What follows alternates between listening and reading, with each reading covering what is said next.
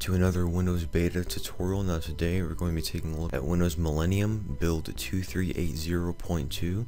Now this actually comes as a video request by YouTube user Brian Tylo, and he asked, can you make a video on this build? And thank you, Brian, for this idea, and that's what we're going to be doing today, is taking a look at how to install Windows Millennium build 2380.2. And I'm going to be using VMware Workstation for this, but of course you can use whatever virtual machine software that you have available to you. Now the first thing that you're going to want to do is you're going to want to go down below this video in the video description, and there's going to be two files that you need to download. One of them is the actual Windows ME build 2380.2 ISO file, and the other one is a Windows 98 boot disk, so that we can actually get this machine to boot for the first time. Now once you have those two files downloaded, you're going to want to open whatever virtual machine software that you are using, and you're going to want to create a new virtual machine, and you want to select the typical recommended option. Now of course this is for VMware Workstation, so if you don't see this, that's okay, but if you are using VMware Workstation, I would select the typical recommended option. But anyway, just click on next, and you want to select I will install the operating system later, so that the virtual machine will be created with a blank hard disk, and click on next, and you want to select the guest operating system as Microsoft Windows and the version as Windows ME.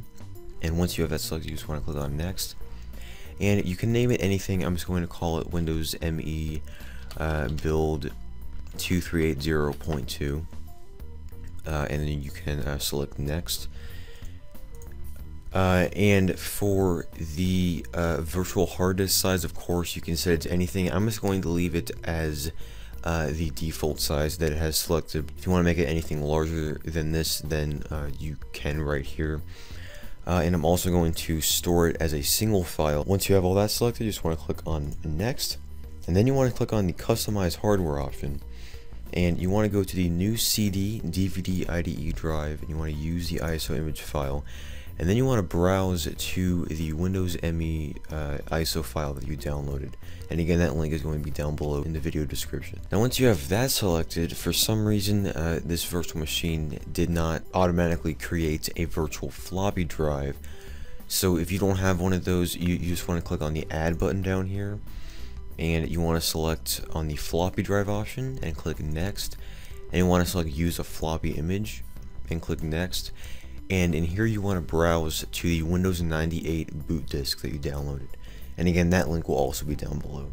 Alright, now once you have that selected, you want to make sure that this little box in here that says connect at power on is checked. This is very important, because if it's not connected at power on, it's not obviously going to boot from the floppy drive. But anyway, you just want to click on finish, and you're going to see that we have added a new floppy drive. And then you just want to click on close, and you want to click on finish once again, and it's going to pop up with a new Windows ME build 2380.2 virtual machine, or whatever you named it will be up here obviously. So now what you want to do is you want to go up here to where it says VM, and you want to go to power, and then you want to power on to BIOS. This is probably one of the most important parts of the installation, because as I'm sure you know, just like all these betas, this has a trial period on it. So if you boot in to the installer with a date of 4/19/2014, it's not going to let you install it. So we have to set the date back to, I'm just going to say, let's just do September 19th, 1999. I think this was around the time that this build was released. Then you want to press F10, and you want to press enter on yes for it to save all of the changes. And now you're at the Windows 98 startup menu, and you want to start the computer with CD-ROM support, so press enter on option 1, and now it's going to start loading all of the drivers that it needs to boot into MS-DOS. So once it does that, you're going to see that it says Windows 98 has detected that drive C does not contain a valid FAT or FAT32 partition. And all we have to do to fix that is just type in fdisk at the prompt down here. you want to press Y on enabling large disk support, so just press enter. And at this point, you want to select 1 to create a DOS partition or logical DOS drive, and you want to create a primary DOS partition, and it's going to verify the drive integrity, and you want to press Y on using the maximum available size, so just press enter, and it's going to do some more verifying, and now it says you must restart your system for your changes to take effect.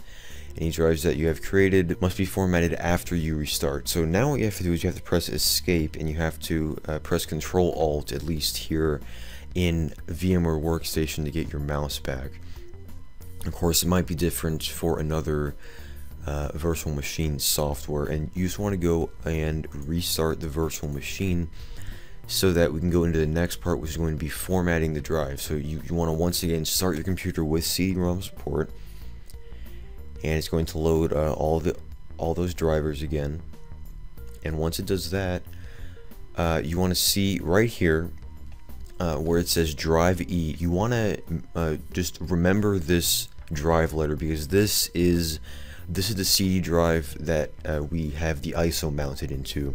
Now yours might be different, so you just want to make sure that whatever drive letter that this is here, you want to just make sure that you just remember that, because we're going to have to use it in a little bit here. So at the DOS prompt, you want to type in format C:, and press Y, and it's going to format, and it's going to be really fast because again we're in a virtual machine. It's going to begin calculating the free space and all this, and now at the volume label you can type in one. I'm just going to press enter for none, and now you are done.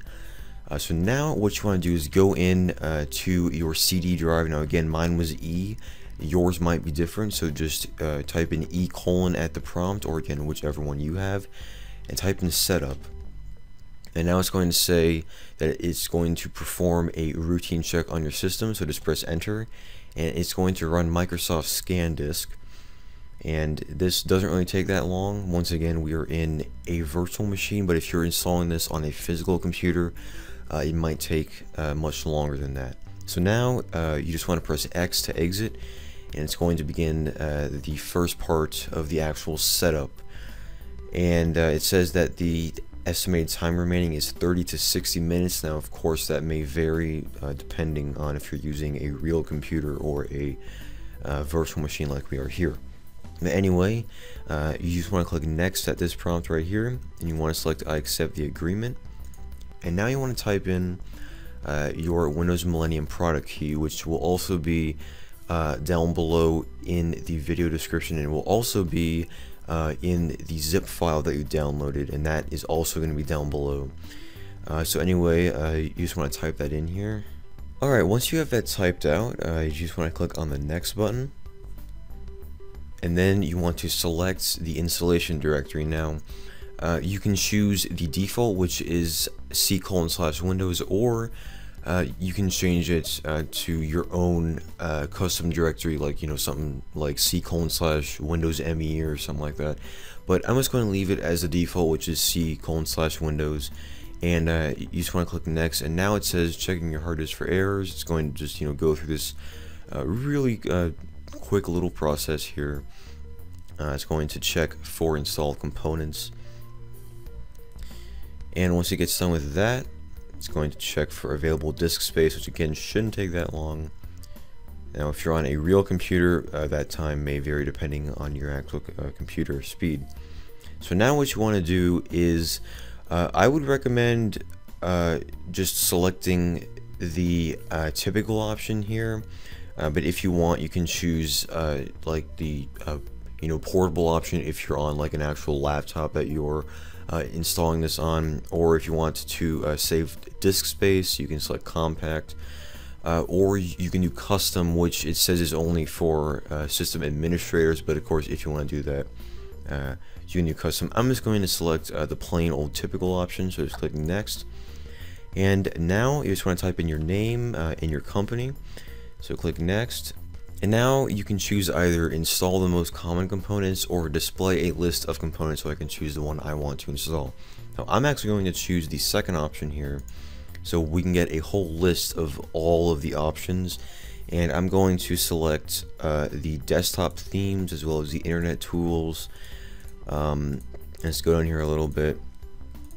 Let's just also install why not Web TV for Windows. Now you don't have to install these, but I'm just going to do it just because I want that in this virtual machine, and it might be different because this is a beta version of Windows. So if you want to see how all of those different programs work, definitely go in here to add those to the installer. But anyway, once you have all of your little selections here, you just want to click next, and now you want to choose your computer name. I'm just going to select let's just do ME-2380, and we will just leave this all as the default right here. So we'll just select next, and now you want to select your language and your time zone. I'll just leave this as the default here, so just select next. And now it's going to ask you if you want to create a startup disk. Now you don't really need this because you have the Windows 98 one, which is again linked down below. But if you absolutely have to, you would insert a blank floppy image into drive A, because this is going to overwrite anything that you put in that drive. So I'm just going to select cancel on creating a startup disk, and now it's going to say remove the disk and click OK. So you just want to get your mouse back out of the virtual machine and go up here. I'm going to go down here and select disconnect on the floppy drive, and now it's been disconnected. So I can just select OK. And now it's going to say copying files ready to begin, so just click finish, and now it's going to begin copying Windows files to your computer. I'm just going to pause the video here, and I will be back once we are at the next portion of the installation. Alright, so we are now finished copying the files over, and the virtual machine has restarted. And now Windows Millennium is now setting up your hardware and any plug-and-play devices. And as you can see, that the estimated time remaining has moved down to 13 minutes now. And basically it's just setting up all of those virtual devices that you have installed. And the time is actually going down pretty fast. It's not taking like 11 minutes. See, it already went down to 10 minutes. So now Windows Millennium is now detecting any non-plug-and-play hardware in your computer. So it might freeze, as it says right here. It says caution, this may take a few minutes and may cause your computer to stop responding. So I don't really think this would happen in a virtual machine, but if you're doing this on a real computer and this does happen to you, you would definitely want to restart. Alright, and now it is continuing to set up your hardware and any plug-and-play devices you may have. So at this point, I'm actually just going to pause the video, and I'm just going to wait until that we get to the next part of the installation. Alright, so we are now completely finished, and we just have to click on the Restart Now button to restart the computer. And as you can see, we have that new beta boot screen here, which looks very similar to the Windows 98 one. It just says Windows codename Millennium Beta 1. I believe this was the first Beta 1 release that they released to their beta testers.